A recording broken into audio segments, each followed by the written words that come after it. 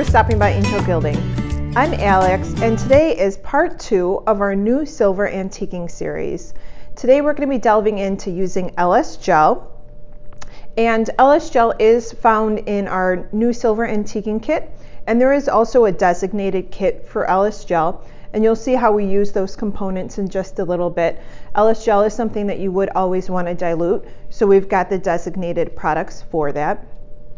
And as you may recall, if you've seen our part 1, we did go into more detail then about the process of creating an antique mirror, the differences between a new silver antique mirror and a commercial mirror.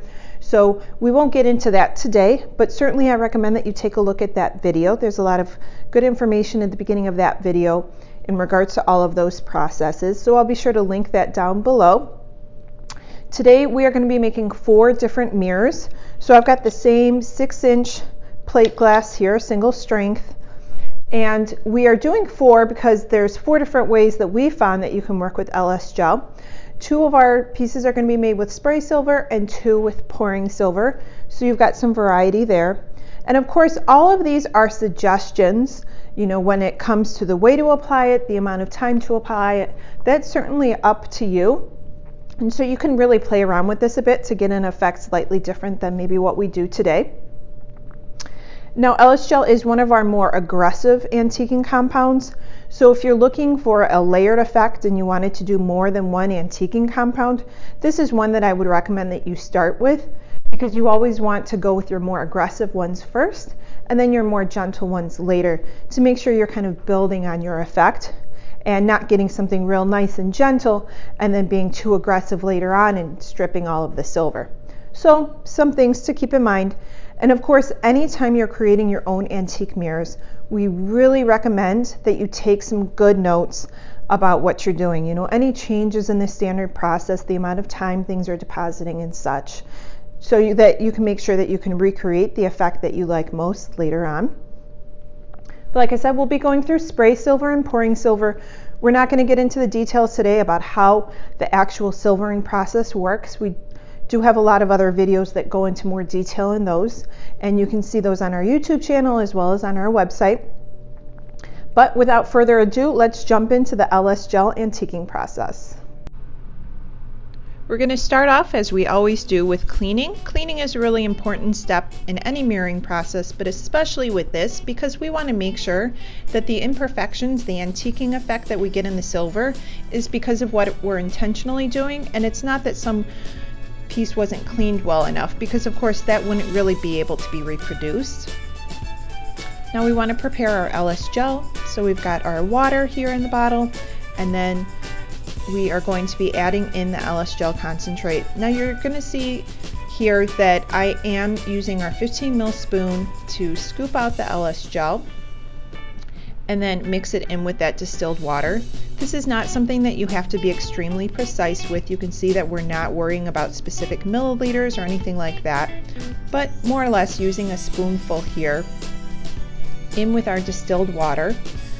Once again, distilled water is a way that we're controlling variables. We know that that is clear, clean water without any other kind of minerals and things in it that would affect the silvering. Once we've got our LS Gel ready, we're going to move right on to the mirroring. So I'm rinsing off my piece, spraying on my sensitizer, and allowing that to deposit. We're going to start off first with the spray silver. So once that sensitizer's been depositing for 30 seconds, we rinse it off really well, making sure all that excess sensitizer has been rinsed off. And our first technique here is going to be LS Gel on dry silver. So I'm just silvering the piece once it's silvered the way I want it, and it's got a nice even silver finish. I'm going to rinse it off and then allow the silver to dry completely. Once that's dried, I spritz it with the LS Gel, and then I'm going to dry that full surface here with just a regular hair dryer, and that gives it a real nice effect. You can see here, this is the exposed silver side. See all that color that developed, and that was just from our LS Gel. And you can see the other side, the front surface, is very different. We're going to continue on with spray silver for the next piece. This one we are not going to allow to dry first. So once it's silvered, we're going to move right into the LS Gel. We are going to just spritz it the same way we did before. Always a good idea to test those spray bottles. Spritzing the LS gel over the surface. And then we're not going to dry it with a hair dryer. We're actually going to allow that to dry flat. So just by that one modification, you can see that the effect is quite different, and that LS gel was actually even more aggressive on this piece. And you can see that it's really given a translucency to the silver in this piece. Now we are going to be doing pouring silver.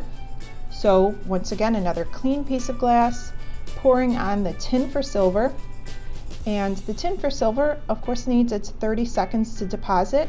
And I am going to rock the glass while the tin for silver is depositing. Make sure it's an even, consistent finish of the tin for silver. And then rinsing that off.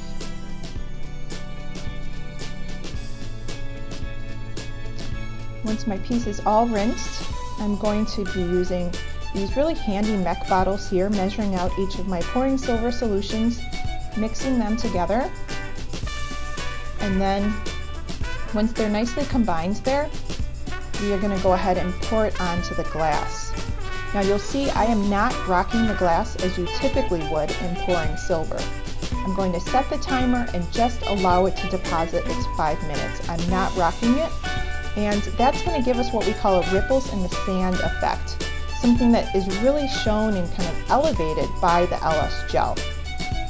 So this is version 1, as you can see, just traditional silvering. Once I spray on the LS gel,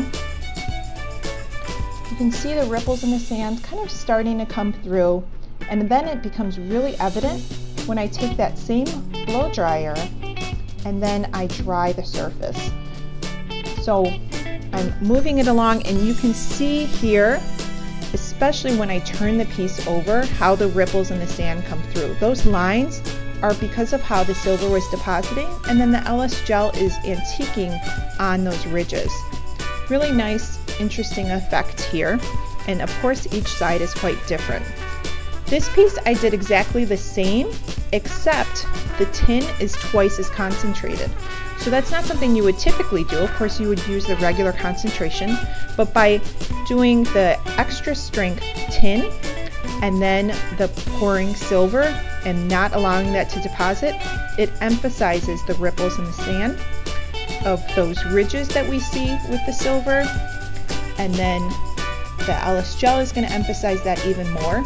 So what we're seeing here is just by making this one change with the tin for silver and otherwise doing everything else the same, we're going to get yet again another effect. So blow drying it the same way as we did with the first version with pouring silver.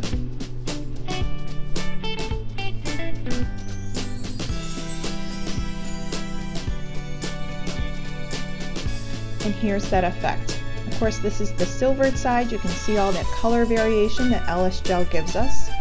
And then we've got the front surface where the ripples in the sand are even more evident. So this is a really nice effect just by changing up that one thing with the tin for silver. Certainly a fun way to try it out. With these pieces, I decided because there's so much difference and because there's so much fun color there, that it really is nice to be able to see that. So I'm just using our clear spray lacquer to protect the silver. And this way, you can really enjoy the piece on either side. And that is using LS gel to create your own antique mirror. As you saw, LS gel has some really nice effects. It alters the color of the silver, and certainly the front is going to be quite different than the back. And keep in mind, the techniques that we went through today are just meant to serve as inspiration. Of course, there's a lot of different ways that you can use LS gel in your antiquing, and we certainly encourage you to try out different things and let us know what you find. Let us know which technique you like best and how you make it your own. We always love seeing pictures of finished pieces as well as works in progress. And if you have any questions about this process or any other process, you can leave those in the comment box below. Our next antiquing product will be PFC crystals. So we're going to continue our series with part 3, PFC crystals, so keep an eye out for that. I definitely recommend that you subscribe to the channel and turn on notifications so that you're notified when that video comes out. And check out our website, angelgilding.com. Thanks for stopping by.